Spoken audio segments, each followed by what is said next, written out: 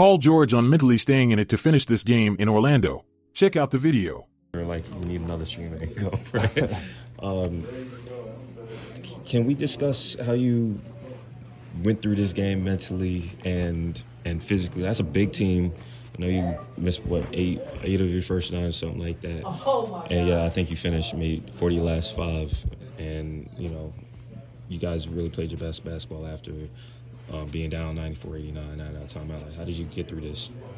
I mean, it's a long game. Just play the game the way it was supposed to be played. You play it until zero's on the clock. And that's how I always approach a game. That's how we approach a game. So regardless, games are made, or games go on runs. It's just about getting the last run.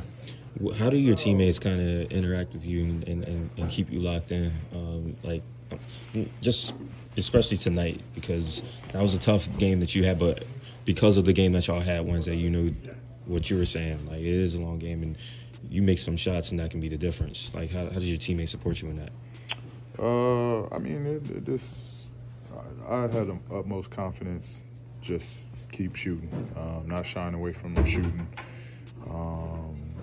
And so, it's not like, I missed a couple shots, I'm down on myself about it. Like, it's basketball, it's part of the game. I'm not going to make every one. Sometimes there are stretches where I can't make a shot.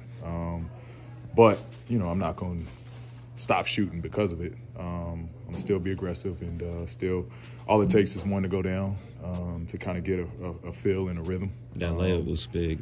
The layup was big. That layup helped. And then the 3 after that kind of was able to, see the ball go in and catch a rhythm from there, which led me to be able to make the last shot for our team. You feel like these last 2 games have kind of... Be sure to like, comment, and subscribe. See you in the next video, Hoop Life family.